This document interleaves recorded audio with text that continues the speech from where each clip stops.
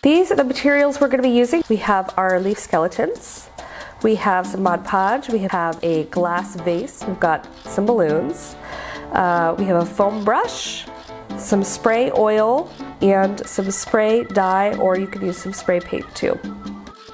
All right, let's get to making this leaf votive. First, we're going to put some saran wrap around our vase so it doesn't get all gluey. I'm going to take our balloon. You can blow this up to whatever size diameter you want your votive holder to be. Then, just tape it down so it's not wiggling around.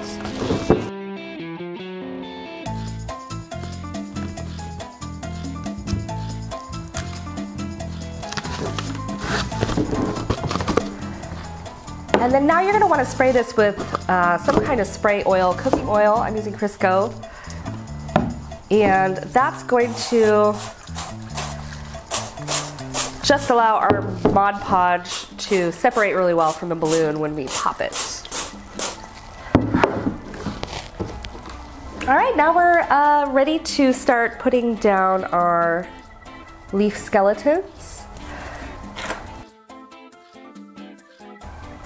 And to do that, I start from the bottom of the balloon, which would be the top of your votive, just because it's nice to have those kind of delicate tips kind of floating outward. So we're going to start down here.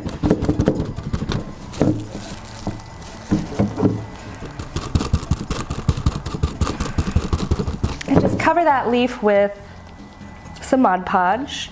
Then you're going to want to overlap the next leaf and keep going all the way around.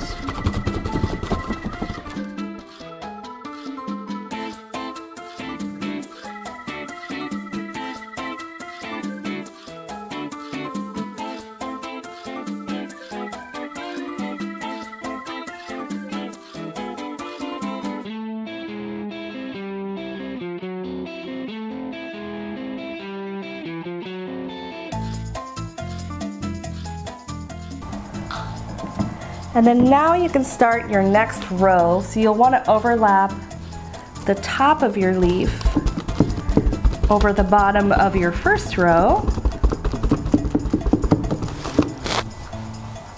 And then continue to work around, overlapping the top of your leaf and the sides.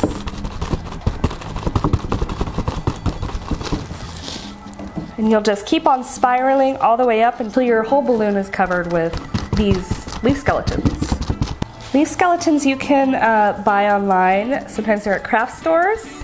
And you can also make your own. It's okay that it's not entirely smooth to the balloon, just as long as some part of the leaf is attached to the leaves around it.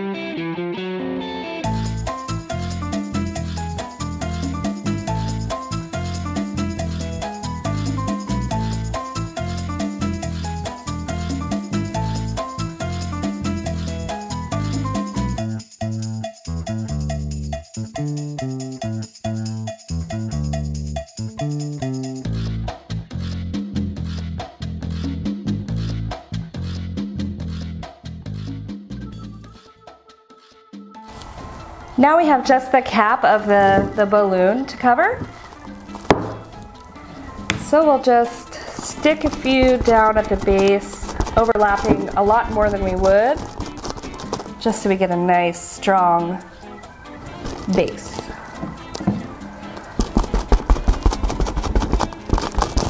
So my balloon is about 6 to 7 inches in diameter, so mine is fitting about 4 leaves on the base.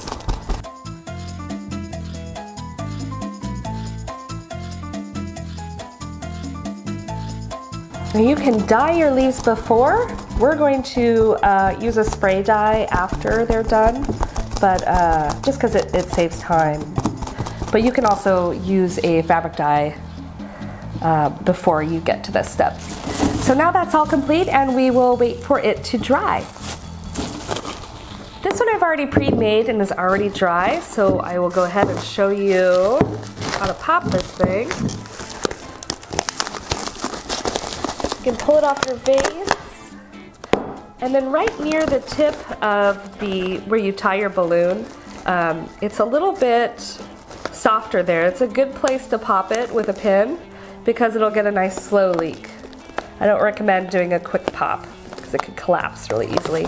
This way, as it deflates, it's already pulling the sides away from your leaf votive. We can add more holes.